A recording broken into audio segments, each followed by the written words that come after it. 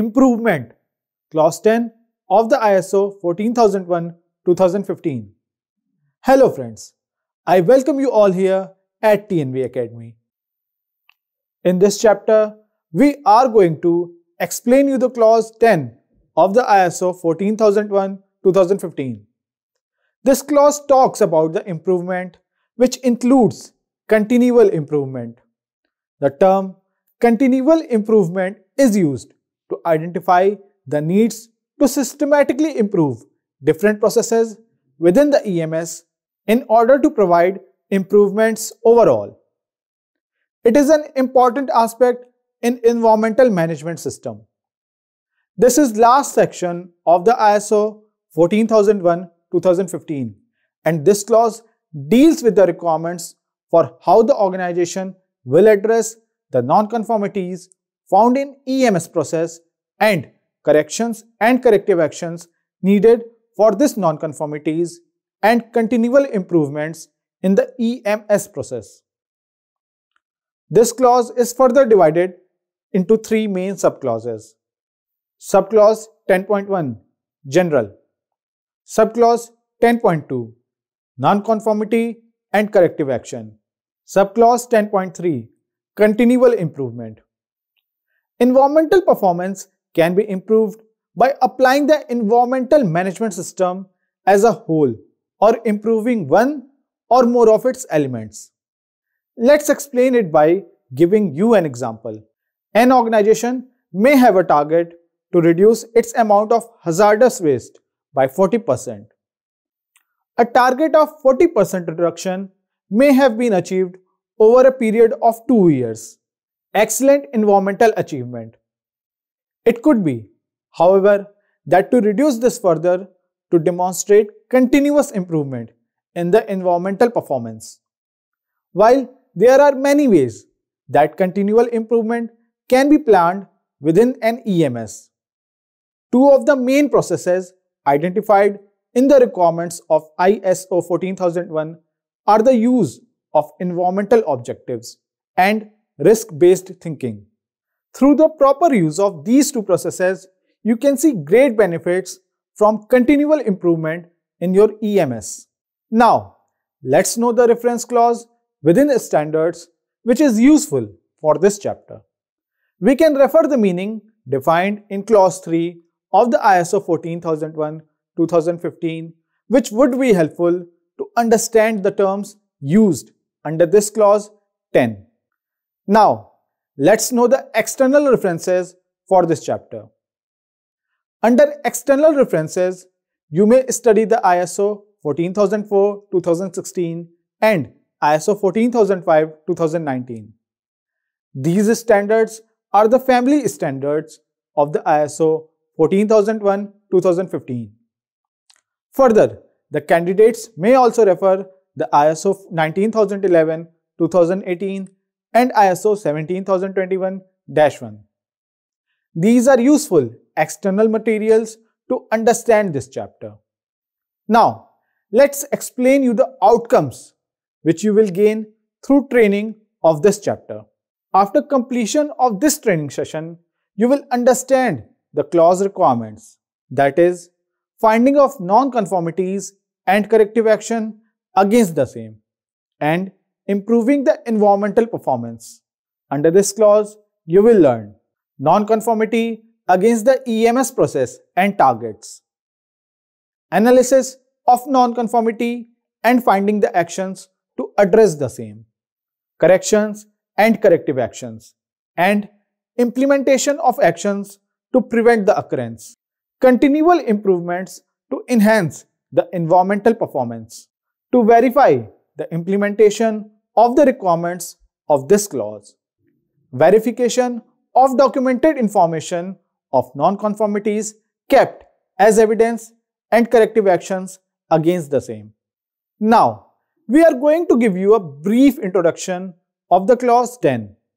Clause 10 is the last clause of the ISO 14001:2015, which deals with the requirement for continual improvement to cover the suitability and adequacy of the EMS as well as its effectiveness.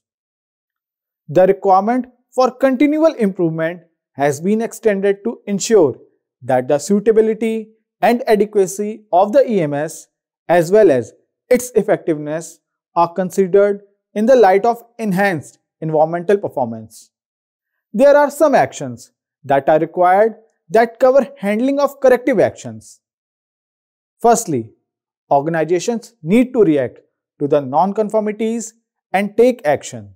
Secondly, they need to identify whether similar non-conformities exist or could potentially occur. Some of the factors influencing improvement includes top management commitment to environmental management, setting an environmental vision or corporate policy, total involvement of employees. Green teams are being set up to tackle environmental problems. Training to employees in skills that are required to fulfill their environmental responsibilities and achieve their environmental goals.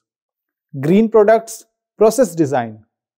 Designing production processes and products in such a way that the design has minimal adverse impact on the environment.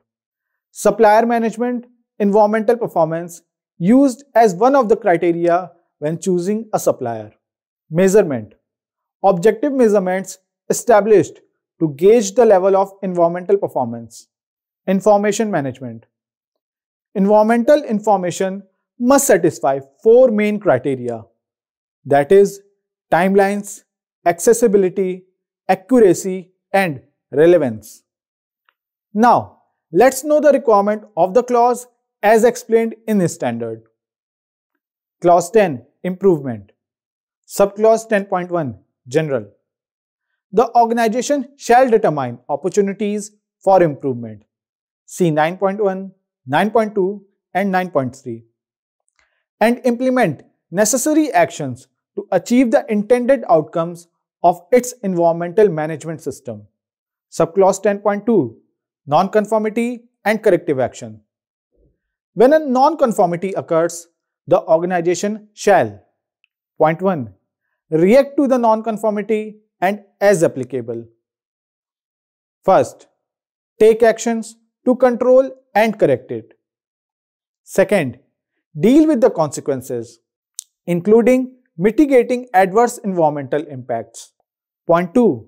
Evaluate the need for action to eliminate the causes of the non-conformity, in order that it does not occur or reoccur elsewhere, by: First, reviewing the non-conformity. Second, determining the causes of the non-conformity.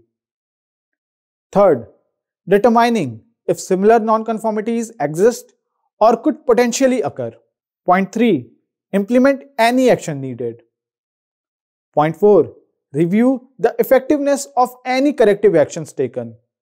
Point 5. Make changes to the environmental management system if necessary. Corrective actions shall be appropriate to the significance of the effects of the non-conformities encountered, including the environmental impacts.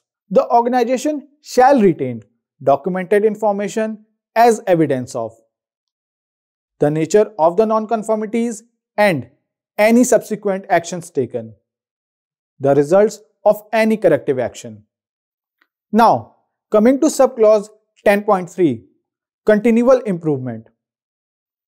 The organization shall continually improve the suitability, adequacy, and effectiveness of the environmental management system to enhance environmental performance. Now, let's understand the mandatory documents and records to be maintained under this clause. Under this clause, the organization has to maintain one mandatory record as follows: Results of corrective actions. Clause 10.2. The organization may also maintain the below mentioned records, but this is not mandatory. Procedure for management of non-conformities and corrective actions. Clause 10.2. Now, we will explain how to write non-conformity under this clause. If you understood the requirements of this clause and subclause which must be implemented in an organization, then you can verify the implementations of the same, and findings can be raised and will be categorized as non-conformity. You may categorize it minor or major by analyzing the impacts of findings. To better understand the writing of findings, kindly refer the AFAR sample format through this slide.